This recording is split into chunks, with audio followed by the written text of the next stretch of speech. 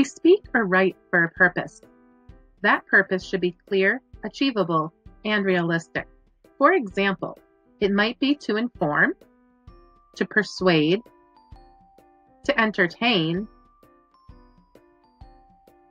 or to inspire. We reason to resolve an issue or question.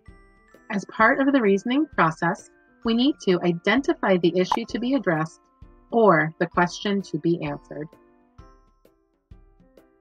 We must reason from a particular point of view. If the point of view is too narrow, it may be too limited or unfair. Considering other points of view may sharpen or broaden our thinking.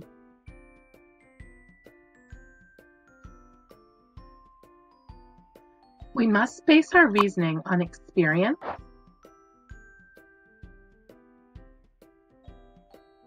on data,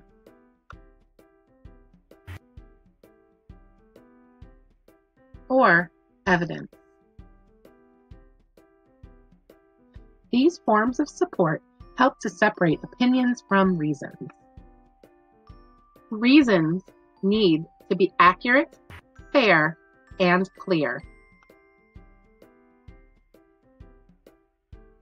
All reasoning is based on some ideas, principles, and rules. When we read and listen, we can ask, what key ideas are presented? When we write and speak, we can organize our thoughts around particular concepts and ideas. We take some things for granted when we reason.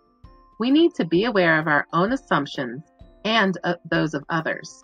Faulty assumptions can result in weak reasoning.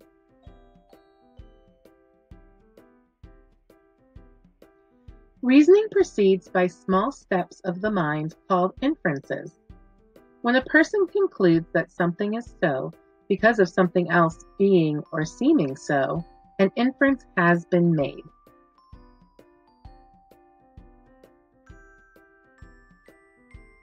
We need to distinguish between our experiences and our interpretation of them, or our inferences. Our inferences are heavily influenced by our point of view and our assumptions.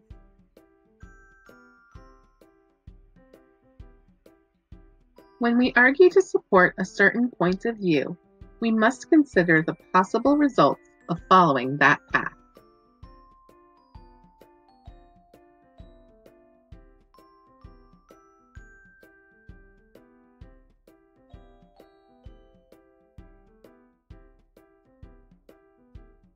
The ability to reason well is measured in part by the ability to understand and identify the implications and consequences of the reasoning. Now that you have been introduced to these 8 elements of reasoning, consider how you might apply them to your own thinking and writing.